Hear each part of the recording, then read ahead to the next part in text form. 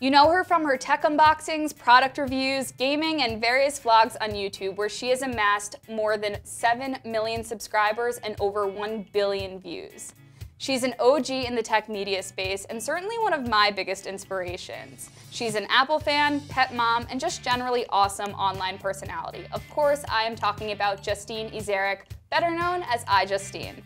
I interviewed iJustine about smartphones, something she knows a thing or two about.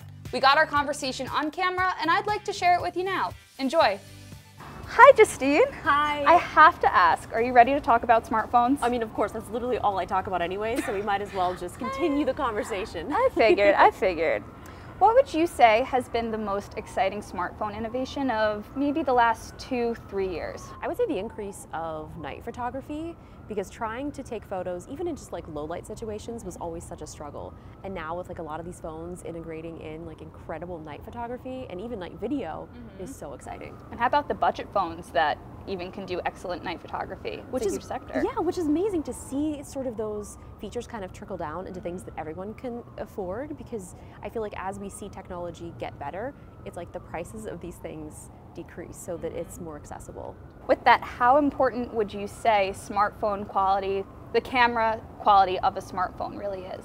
I think it depends what you're doing with it, and even if someone says, I'm just going to be using my phone to text or make calls, there's a really good chance that you're probably taking photos as well, whether it's with your kids or your family or vacations, and just being able to have a device with you that can take incredible photos and videos, I think it's really important. What is the #1 culprit of screen time on your phone? What are you using your phone for most? So I looked this up because I thought it was going to be TikTok, but it was actually just like the Messages app, and then TikTok, because I'm probably sending the TikToks to all of my friends through Messages. So. Oh, same. Oh, I love your TikToks.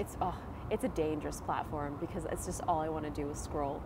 I really admire how you've kind of transitioned your content, that you're not just putting your YouTube content on TikTok, but you're actually making dedicated TikTok content. And I think there's a lot to learn from that. Yeah, and it's interesting because even if we're out filming a video for YouTube, we will just stop, take a second, flip the camera vertical, even if it's, you know, a big camera like this, and, you know, make content for that. But it's been so fun that now, like, you can basically just film that type of stuff with your phone and get the same result. So it's really cool to see that transition. So I think we know one of the answers to my next questions, but if you were only able to use 3 third-party apps for the rest of this year, 2022, what would they be? And is one of them TikTok?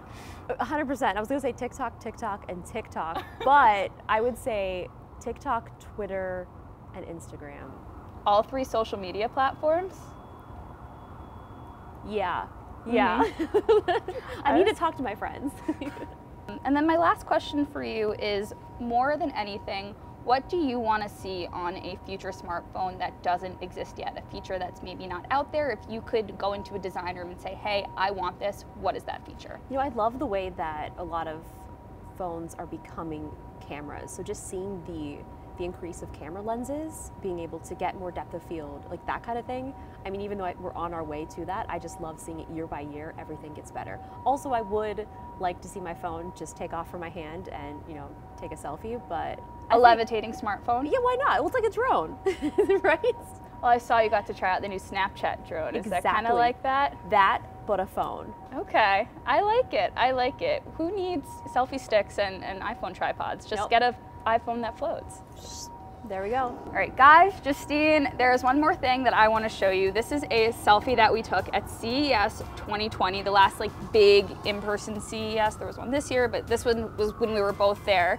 We'll put it up on the screen for you at home to see, and it's kind of like a full circle moment. It is. A little bit, right? Now we're here in New York, and we're getting to do an interview. So we're actually here for the Technocanon 19 Pro launch, and I'm so excited, and I've actually got the phone right here, so let's take another selfie. Let's do it. We'll do a little updated pic for next time. Hopefully it won't be 2 years until we see each other again. I hope not. Okay, ready? 1, 2, 3. Nice. Amazing. Thank you so much, Justine. Yes, thank you. This was great. Catch you next time.